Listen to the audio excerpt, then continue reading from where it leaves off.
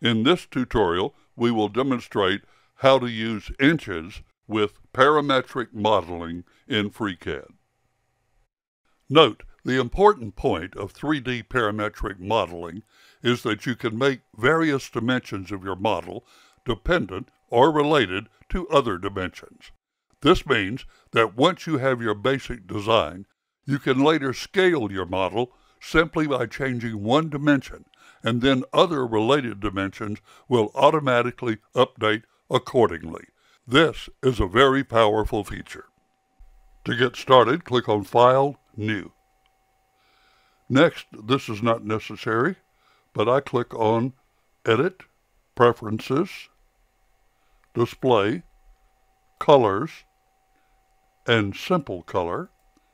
This is to get a black background, which to me is a little easier to see during a tutorial. Click OK, click Apply, and click OK. Next, we're going to set the project units to inches. To do that, click on Edit, Preferences, General, and here we want to make sure that we have U.S. customary inches and pounds selected. Click on Apply, click OK. Next, let's open the Spreadsheet workbench here and create a new spreadsheet by clicking this icon right here. Now we're going to give each dimension that we're going to use a friendly name. For instance, model width, model height.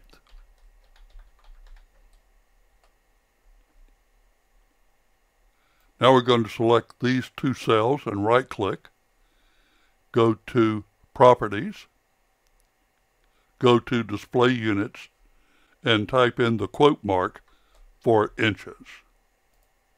Next, click on this cell here, B2, and over here give it an alias, model WIDTH, all one word. Now, do the same thing for cell B3. Alias, model, height.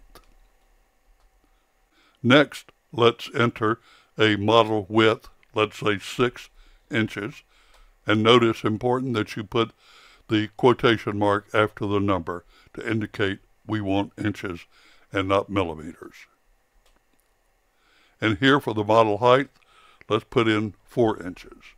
Again, using the quote mark to tell FreeCAD that we want inches. Next, let's save our file by clicking File, Save, and I'm going to save it on the C drive in a folder named FC Parms, and we're going to name the file Demo. Now let's go to the Part Design workbench right here, and we're going to create a new body, and we're going to create a new sketch. And we're going to create that sketch in the XY plane. Now get our rectangle tool right here. Draw an arbitrary rectangle. Click, right-click. Next, we're going to set the width. Click on this tool. Click on this line. And instead of typing in the width, click on this icon right here. And we want to type the name of the spreadsheet, which in our case is simply the word spreadsheet. Dot, model, width. Notice we use the alias model width with no space. Click Enter. Click OK. Notice that the length is now changed to 6 inches in this field. Click OK. And click View. Standard Views Fit All.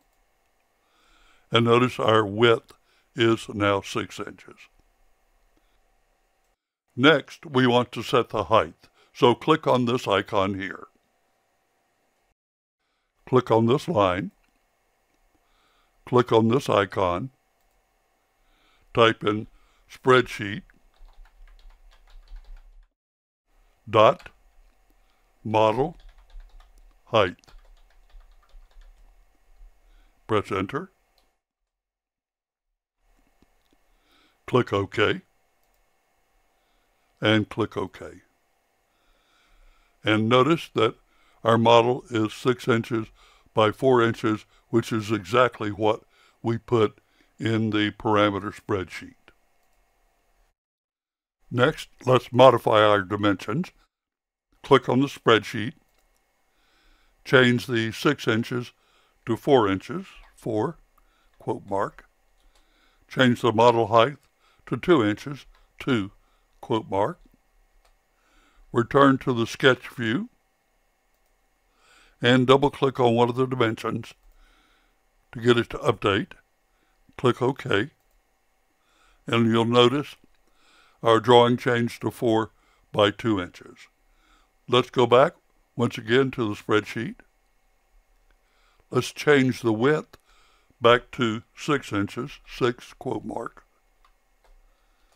And let's change the height, this time to equal the cell identifier of the model width, which is B2 divided by 2.